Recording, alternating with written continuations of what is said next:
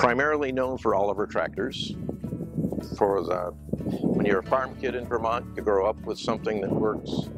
And brothers and I would fight hammer and tong to drive the Olivers we had on the farm. Get up early, beat them out any way we could, and it's become quite an affection and quite an affliction.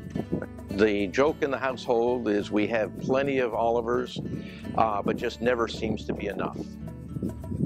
There was just something magic about the way they operated, the fact that they were the first to have 6 cylinders and very smooth, almost car-like drive. Plenty of power, very maneuverable, and just captured the imagination. Their philosophy was to make something that was intelligent, stylish, functional, and ever able to be modified to do whatever agricultural job was necessary. And they did a fabulous job in making high horsepower, good handling, and very efficient machinery. This is a 1957 Oliver Super 99. It has a General Motors 371 diesel engine in it. At the time, it was the tractor with the most horsepower and the most gears in that period of time.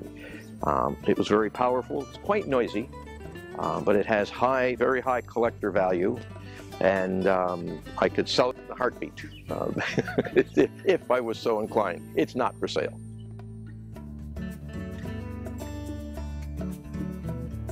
I started collecting Chinese fine art because of a job. My job sent me unexpectedly to China in 1980. But during this time, I asked all the stupid questions of the experts about Chinese art, and they were generous with their knowledge. So I learned a good deal about Chinese art and fell in love with it. So over the years, because I knew the artists, knew the sources, knew the dealers in China, I was able to find art that I just fell in love with. My favorite genre are the landscapes. The Chinese art to me is a metaphysical experience. It's so full of imagination. I walk into the paintings and travel where they take me. This is an album leaf, which is common. They did accordion-shaped books with usually 8, 12, or 16 paintings in them, and when the pages came apart, they became separate paintings. This never was a fan, never was intended to be a fan. The fan shape was considered beautiful, and so this artist in mid-1800s painted a landscape in the fan shape for his book. And there's a tiny little scholar on a tiny little path heading up to a tiny little house up there in the middle of the mountains, which is, again, the Taoist concept of man is very small and nature is huge. I love that painting. I had a lot of problem with when I started wanting to collect these things. I kept saying to myself, what are you doing? You don't have room for this. You can't afford to do this. What are you doing? And I finally decided that if this was my passion, I could find a way to afford it. And so I've done it. Collect, and I still have them, Demitasse coffee cups, which were used for drinking very strong coffee after dinner. I think I got started collecting them. My aunt and uncle that I was very close to brought back a little one from Ireland. So I said, oh, that's lovely. I think I'd like to get some more. So then my husband, each time he would go away, he'd go to a different city in the United States and he'd find a museum or he'd find a place and he'd buy one for me. Well, I collect a lot of things. What you're in today is one of the divisions of the Wascomium, which is a contemporary visual art collection. I'm very intoxicated with the idea of materials that are not traditionally used in art being used in art. I like comments on current cultural mores. There are certain subject categories that I seem to gravitate towards. Chairs, shopping carts, rifles and guns, flamingos, invertebrate images. But then there's a lot of abstract work that really doesn't reference anything in the real world at all. There's a fellow who passed away recently named David Huber, who was an incredible assemblage artist. And I went to the South End Art Hop in 1998. It switch flipped, it hasn't flipped back. I was very intoxicated and entranced with this piece. It was almost like a religious experience, and I remember thinking, oh, it's really wonderful, it's so big, and I probably can't afford it, and where would I put it, and all of the things that probably people are either thinking about consciously or subconsciously when they don't buy art, and which is most people. And went to his studio and ended up purchasing 5 pieces, of which that was one, and making room. And it's just kind of gone on since then. So yeah, it's just 6 months or so after that incident, I had between 300 and 500 pieces, and I realized that I was in the game, as they say, and so I realized that I must be doing this, and I had to make room in my life for it, and it's really become the defining thing that I do in life.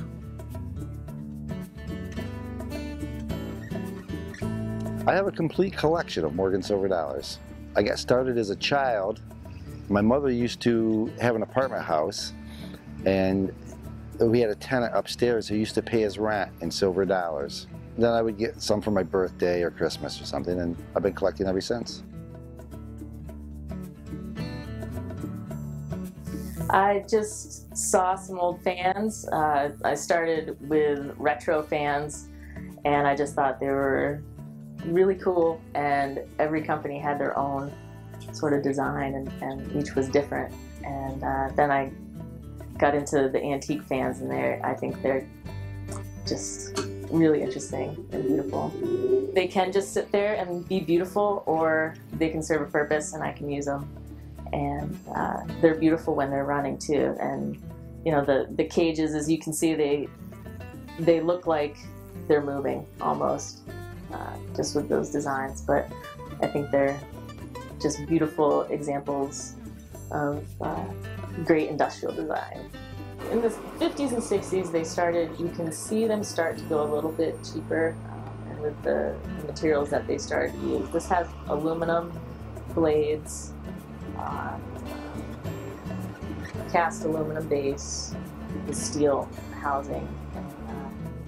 It's all one piece of metal, but the earlier ones, this one has steel blades, but these two have micarta blades, which are a really early laminate material developed by Westinghouse, and it made for really lightweight, quiet fan blades. Because a lot of antique fans, you'll see that they have brass blades, and if you turn this on and you listen to it, it's louder than the micarta ones. So it was a real development.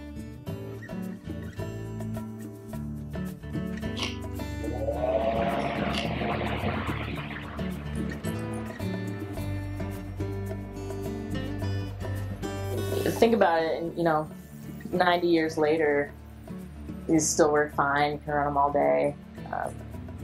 They don't make things like they used to. Yeah, that's my collection.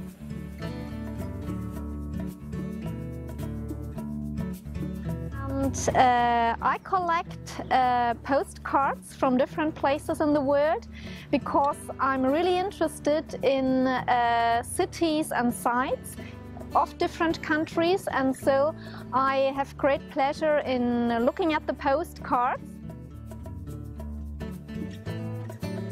I collect license plates. I got started collecting when I was in grade school.